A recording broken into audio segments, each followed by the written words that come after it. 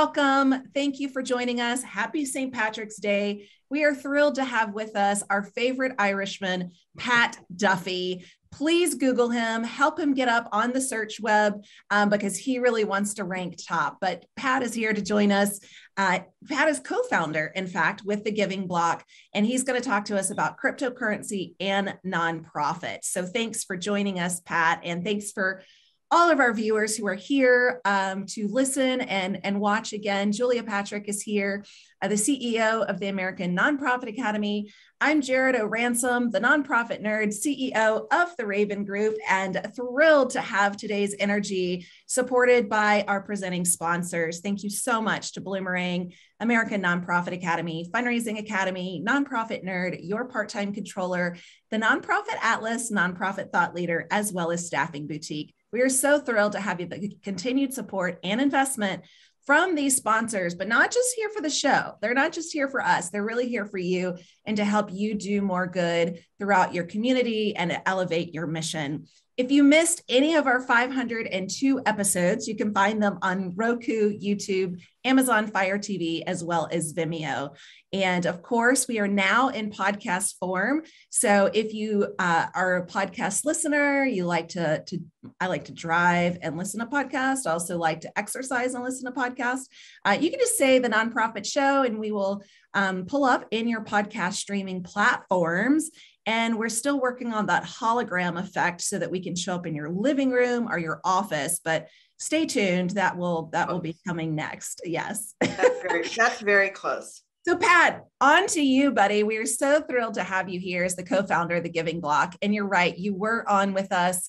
I don't even know when. It's been quite a while, but you and your co-founder, Alex, have had such great success. We're thrilled to have you back. So I'm going to stop talking, pass it over to you and say welcome. Yeah, thanks so much for having me. Okay, talk to us about, we have a lot of questions for you about cryptocurrency, but before we move on, can you share with us what the Giving Block is and what it is that you all do? Yeah, we are a crypto philanthropy company. It's kind of how we put it, which is sort of a new thing. So it's a blend between a payments company that just like sets up organizations to handle a particular type of payment, then helps donors do the same thing from their side.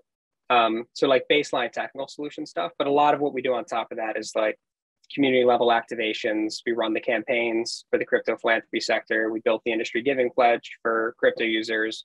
We built the CSR programs at the companies. We built Crypto Giving Tuesday with the Giving Tuesday Foundation, the end of year campaigns, the integrations on crypto products where donations come through.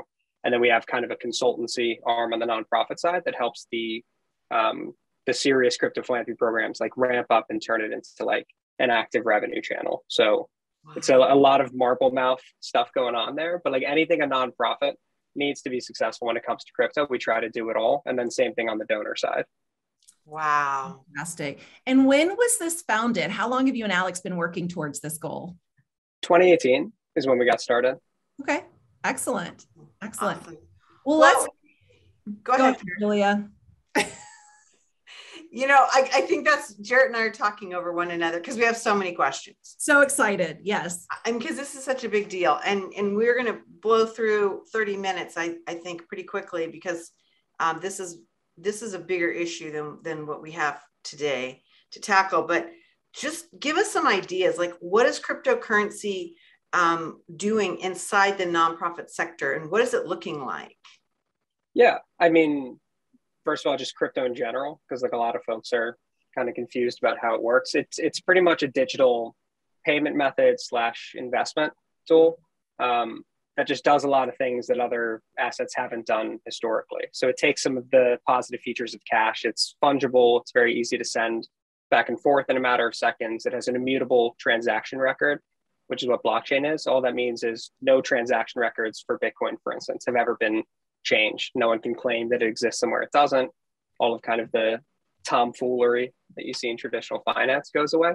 So just a really efficient way to send money around. However, the price is volatile, right? Speculative, which gets us to this sort of kind of stock market type vibe where millennials, Gen Zs, they primarily kind of invest this way. It's like 83% of millennial millionaires have crypto as of the report last year. So it's just becoming like the new stock market for millennials, just because they're betting on blockchain and cryptocurrencies becoming the next wave of tech innovation.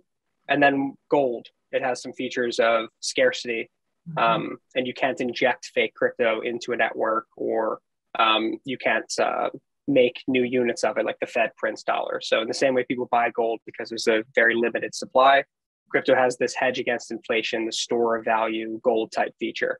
So a lot of people will move treasury money into it. But long story short, it's just very efficient sort of money that a lot of people are betting on as kind of the future of finance.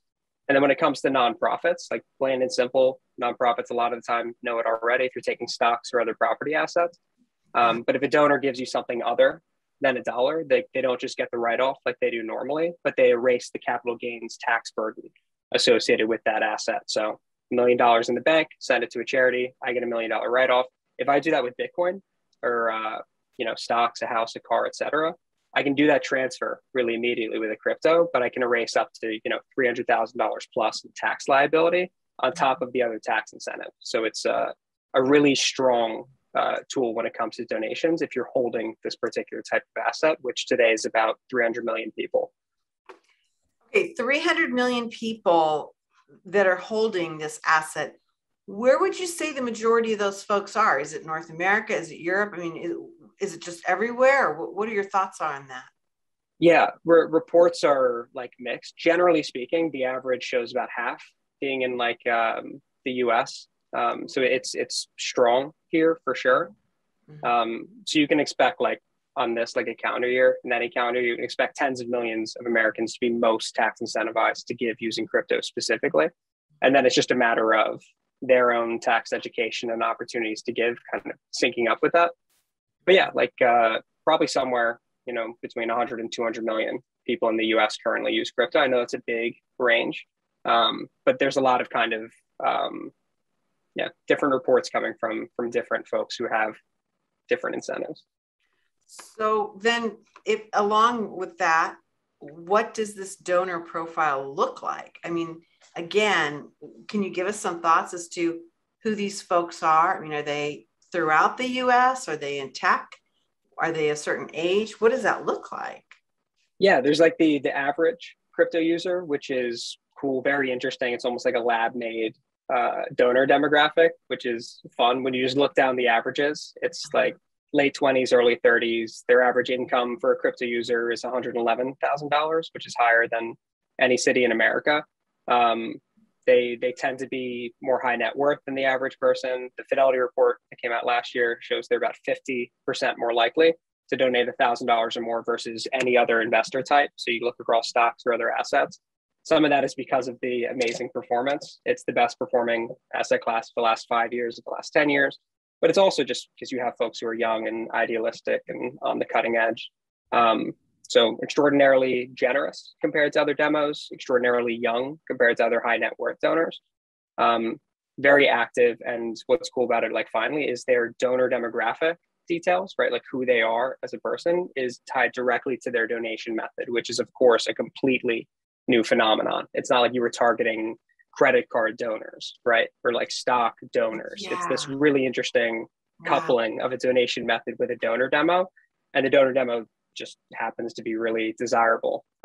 Only thing I would tack on top of that is the majority of wealth in crypto is actually held by Gen X and baby boomers. Despite the fact that 94% of users are Gen Z and millennial, there's just so much wealth in the older demographics that their very limited diversification into crypto accounts for the majority of holding. So if you're looking at your high net worth individuals, your institutional donors, your corporate partners, there's a ton of capital baked in. And even if they have a 1% allocation into crypto, when it comes to the end of the year, when they go to make a donation, if their crypto has gone up the most, that's their best donation method from just like a bottom line perspective. So we're seeing a lot more older folks giving crypto for the first time. That makes a lot of sense. At first I was like, what? But I understand. Talk to us, if you would, about the Giving Tuesday and how that was so successful. And if you can weave in there, Pat, about like the demographic of the donors for this Giving Tuesday. I'm curious if it was the baby boomers, the Gen Zs, but just talk to us about all of it. I want to get an earful. Yeah, this is kind of I would say like every startup story, like why it works or why it doesn't work, there's kind of this subtle behind the scenes variable that kind of drives that. And I feel like this would actually probably be it, our campaign strategy and structure. We've, similar to saying, crypto donors are this very unique donor demographic. You attract crypto donors very much the way you would look for someone to like join a walks program or try to activate millennials and Gen Zs to send you $20 a month. This very kind of low dollar value donor, but like very active online, digitally native. But their average gift size, like on our platform, is over $10,000. So you have to then convert them like a major gift donor. So it's like this memification of campaigns and this fun and silliness and very Twitter heavy campaign strategy. But there's a lot of mixed in kind of tax education language. And when you go to the page, there's like FAQs and donor language. And then we have a private client services funnel that's always very prominent. If they're going to send $10 million, like they can come through a meme and then land somewhere where they have this very white glove institutional donation opportunity. It all kind of starts with these campaigns, but we connected with Giving Tuesday in 2019 was the first time we launched a community campaign. Formerly, we called it Bitcoin Tuesday back then, and then emerged into Crypto Giving Tuesday as more assets became popularized. But we give all of our nonprofit clients. Last year, we ended up with a little over 1,200 clients who are on our platform. They all get marketing toolkits. They all activate together. We do webinars to kind of train folks up, and then we go out there on the internet. And then behind the scenes, we get a lot of the companies and influencers in crypto to pull together match dollars, to activate on their newsletters to their audience, to run like trading fees competitions on exchanges, NFT drops where the proceeds go to charities. We did a big one with Sotheby's. But long story short, it's just a bunch of kind of grassroots fundraising initiatives all tied together around crypto philanthropy hashtags, with the crypto companies and donors coming through and the nonprofits kind of meeting them where they are. I'm fascinated that you have, and maybe I didn't realize this and you were doing this all along, but your link to the actual crypto donors itself, that you do have that injection of talent and relationship building and even administration. That's pretty fascinating. Yeah, that's like half our work, which is really interesting. Like as a payments company, it's not like if you sign up with, Blackbaud or whoever else, they're like, let's get you in front of people with credit cards. But you couldn't, it's the payment and the donor demo and the fundraising strategies don't sync up usually. But yeah, we run I kind of hit at the beginning, but we launched and run the industry giving pledge. So like Tony Hawk, Rainn Wilson, like cool celebrities have taken that. FTX, the crypto exchange that just bought the Miami Heat Stadium, with the Super Bowl ads, like Sam over that company. Just a lot of crypto billionaires and millionaires in the companies in the industry have taken that. And like that's kind of their conduit into the space. We run the corporate philanthropy program. So like even just the portals where their employees get their crypto donations matched, or the activations where they have like a competition between departments or a trading fees competition, their integrations on their platforms. And then of course we run the main crowdfunding platform. So like kind of like the GoFundMe for crypto where the donors come together. On top of on the nonprofit side, we give them the marketing kits to kind of meet those donor funnels that we're creating. So it's very active and orchestrated. The nonprofits in 2018 wanted nothing to do with crypto. They were terrified. And crypto donors, quote unquote, back then, users, did not want to donate crypto. They were not tax literate.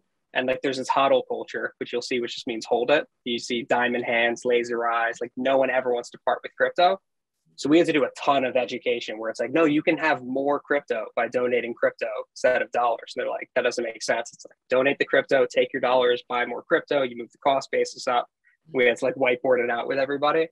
But yeah, anyway, we do a lot of building that connective tissue. That's interesting. I'm curious for many of our organizations that are watching and listening and saying, okay, I'm drinking the Kool-Aid, Pat, I'm interested, right? What is the ramp up time? If we were to reach out to the Giving Block and say, we're in, we want to be part of this, talk to us about the journey we would experience and the timeline.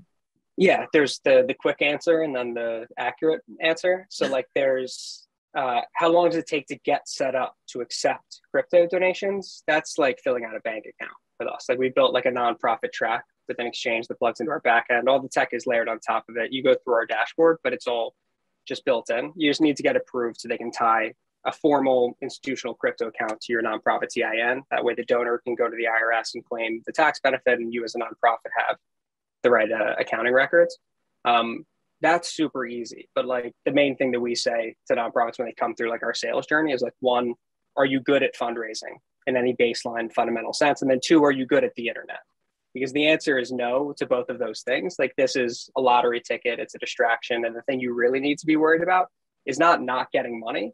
It's trying a lot of very high bandwidth, like low odds of success type maneuvers, which is like you're a small nonprofit and you're spending all day on Twitter and you're trying to find a corporate partner and you're trying to run your own NFT drop. And it's like you can have this lost year because you're too active, which for a small nonprofit is usually the threat when it comes to crypto because it's so shiny and exciting. So like fund policing for us on the small side, super important. Organizational readiness, just kind of putting the blocks in the right order as you kind of ramp and apply energy that's disproportionately high ROI. And then on the big side, it's sort of the opposite. A lot of larger nonprofits are used to adding a donation method, and then they have such a big audience, it'll just come. So on the larger nonprofit side, it's more like, don't just add a donate crypto button to your site and wait for a year and then come back around and be like, where's all the money? It's like, well, no one knows you're taking it. Like this isn't, people don't opt for crypto instead of credit cards in an interface. Like that just won't happen in the same way. They're not going to be like, oh, I was going to give you $20 a month with my credit card, but instead I'll give you $80,000 in stocks. Like that's just, it's a very different, consideration. Right. I appreciate you being so transparent about that. And I love that you actually walked as Jarrett, that was a brilliant question. You walked through that journey because I think that that's one of the things is a lot of nonprofits are like, well, hell, this is easy money, just put up that button. And so I do appreciate that you brought this back down a little bit more to the reality of what the process is. And I also am fascinated that it's not the same donor profile of someone that's going to say, I'm in for $20 a month. It's a different thing. So that's really an interesting thing to learn. We don't have a lot of time left, but you touched on something, and I do think we want to kind of drill down a little bit, and that's the IRS issue. I would imagine these things are changing, and they are for everybody, but could you kind of give us some perspective on this? Yeah, it's been consistent since I think like 2014. It's been super point blank and easy, thankfully. I know a lot of, that's like one of the nonprofit questions in 2018, 19, more so, not anymore, but they'd be like, when is crypto going to be regulated? We're like, it's heavily regulated. We just show them, it's just like, if you just put a bank next to a crypto exchange, like what are their rules, what compliance considerations, what agencies do they report to, what are the data requirements? It's like, if you just, when you do a blindfolded taste test, like I don't think practically anyone other than like a super high level expert could see the subtle differences that are still being negotiated. So like all of that is pretty much in place. The main thing to understand is like any property asset. So like the value goes up and down, people buy it knowing that the value will change, is applied the same way as stocks, cars, houses. And like, that's all that matters for nonprofits for the most part. Every other consideration around like what types of mining can exist in what jurisdictions and what types of rules apply to different exchanges, it doesn't really matter. The two things nonprofits need to know are like one, cost volatility, the price volatility of a crypto is not a consideration of yours if you're not holding it. Almost every client we support is just auto sells for cash. Like that's one of the main concerns. And then the other piece is like, how could changing rules affect us? And it's like, they won't, unless they decide that like all property giving, like in Canada, for instance, like you don't get this additional write-off, which would be like a huge issue for stocks and everything else. Yeah. But like, that's not a thing that's ever proposed. It would be like a crippling blow to every donation method that isn't $1. And that's never been a thing that's seriously considered because that would be absurd. So as long as, you don't pay taxes on assets you give to a charity point blank, then crypto will of course fall under that umbrella. Mm-hmm. That makes sense. And you're right. It is regulated, heavily regulated. And I think it really falls within the whole, what the heck is crypto? And therefore everything around crypto is a little sketchy. But I'm going to turn the page. So stay with me here, Pat. I want to nerd out in our final few minutes about what it's like to cultivate and steward these donors / investors, and if you can talk about the donor retention. Yeah, there's like a few layers to this. One is anonymous giving, which I know like our platform, we get questions about it because we have anonymous options that nonprofits can turn on. That option is optional. So as options usually are. So like the vast majority of our clients allow anonymous donations, quote unquote, which journalists and nonprofits sometimes are confused about. One, you don't have to. You can just force everyone to provide information. It's just whatever your policies are.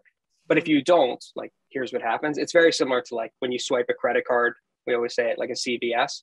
It would be like if that CVS was like, hey, do you want to give us CVS your home address and everything so we can give you like a saver card here?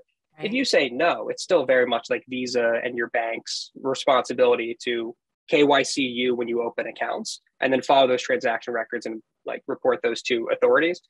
The information nonprofits collect in a donor form like doesn't go to like the CIA. Like those forms are not going anywhere. So like sometimes people are like, is that really safe? It's like, I mean, yeah, it's very similar to like if you don't tell Starbucks where you live when you buy your cup of coffee. It's like, that's a Visa thing. So like the payment networks are still equally monitored. It's not like the nonprofits are investigating who these people are and doing background checks. So we give that option to donors. When that's the case, then there is no stewardship. We just give the donor the opportunity to give money without getting engaged and without providing personal information.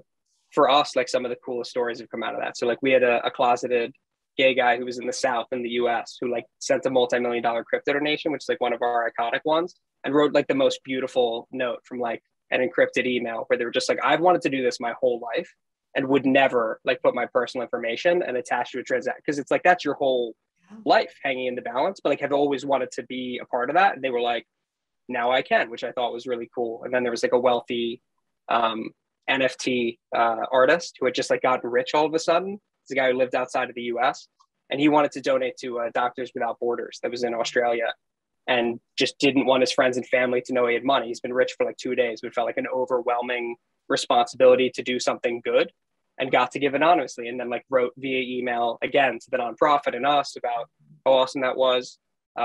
So with anonymous giving, like we like it from an ethical perspective, just for like donor privacy rights. Like I think it's a nice thing to offer, but if the nonprofits aren't comfortable with it, like don't do it. If you're not doing it for not crypto, don't do it for crypto. Like you'll be fine either way. When they leave their information, the main thing to note is like, again, you're doing social media campaigns, you have an existing internal protocol, you're like finding these people through memes on Twitter. They're going to end up in a newsletter that's going to ask them to give $20 a month if you're not very careful. If you're using like a wealth engine or whatever, like the profile that you're thinking should apply to this person doesn't, because their asset type is tax incentivized. So like you're looking for an offset, like you're looking for a lump sum at a point where they think it's a good transfer point, or you're looking for them to dollar cost average their donations even. So making sure you have that major gifts type stewardship process. And like Ettore from Save the Children is like the master of this. He created like a really beautiful process for like the different campaigns they come through and how they ought to be stewarded. And then finally, there's like the high end donors that just start high end. So like Mike McLean from Fidelity Charitable, he ran their crypto program. He's building out our institutional arm, which includes our private client services. The final piece for nonprofits, like if you are using our widget or any other donation method, and you have donors coming through who want to give you an NFT or a small cap crypto or a large amount of something, if you're not 100% sure it's like the experience that you want them to have, make sure that you have like a direct relationship with the company. I would say it's not just stewardship, it's transaction mode. Like the worst thing you can do from a stewardship perspective is have them send an NFT to a dynamic address and just set the thing on fire, right? Like there are fringe cases when it comes to crypto giving. So just make sure you're not going it alone and thinking that like whatever baseline tool you have sitting on your site from a couple of years ago is going to accommodate your most important donors. There are unique circumstances, so you should always have an expert in the room. And is that something that you and your team support with? Is that okay? Great. That's what Mike from Fidelity Charitable came over. They funny enough, Fidelity Charitable last year did $300 million plus in just crypto donation volume. So they had a really big program. And then Mike came over from their program just because through sessions, we just designed ways that we could save time and build kind of private client services for those donors. I just wanted to make that offering more universal. Amazing. You know, I think that it's going to be ultimately the relationship that you build with that side of your business, and sharing that knowledge is super powerful. I mean, think about how often we partner with these different sources for funding, but we don't really know what that customer experience is like, because the vendors that we use don't give that information. And so it's really, really interesting that you're going to be able, I think, to help guide our sector even more into understanding what this is all looking like. Because doesn't it seem to you, and I mean, you would be at the center of the storm, that it's changing, right? Or do you feel like it's the same as when you started? No. Yeah, it's changing, which is like, it bums me out when nonprofits, I totally get it. Like, they have donors who will be like, just pop open a wallet and we'll send you some money. And then they're like sitting there with Bitcoin going up and down as they like try to get an exchange account open to sell. Like, sometimes I get why nonprofits do it, but like, I would say my main concern would be vendors approaching it like credit cards, where they're just like, well, let's just add it as a donation option. One, because it's going to be like really bad for conversion, because again, they're just probably going to sit it in there with everything else and not understand that it's like a very different donor demo. And then two, nonprofits will be like, I've checked the box for crypto. And then you have that lost year, like we talked about, where it's just like, let's just sit it there. And then they don't get volume. And it's a time where the nonprofit on these platforms is going to like add a crypto option because they actually care about getting into this thing. And they'll be told like, you're done, you did it.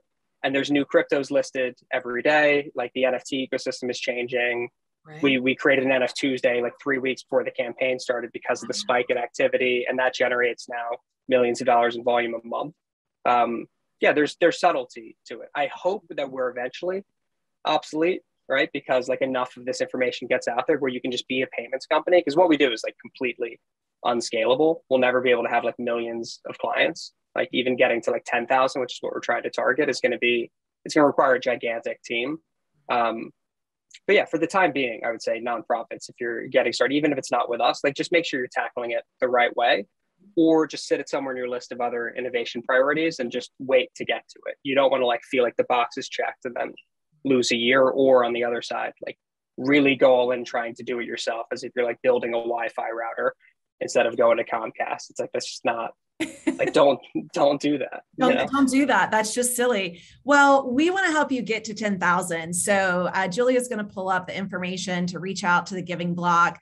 Pat Duffy, you're fantastic. Your partner, Alex Wilson, also equally fantastic. And thank you for sharing your time, your expertise. I hope that we can have some more fun together, because you're definitely a breath of fresh air. It's really, really cool to have these conversations, because I'm going to say, even I have the question of what the heck is it? I'm also going to share witness to you. I have it, whatever it is. I have crypto. Mm-hmm. I don't know what the heck to do with it. So it's sitting here, and that's usually the best thing to do with it. Okay, good. My 11-year-old son is the one who checks it for me and tells me what I need to do next. So thank you for being on. It's just a joy to have you. Yeah, thanks for having me. I'll wear a kilt next time. Please do. Please do. I'll bring the Kilt Lifter beer, as we talked about in the green room chatter. And so this is why you got to check out Jarrett and I before the show actually starts, because that's like the fun part, I think. We get glossy. Yeah, we do.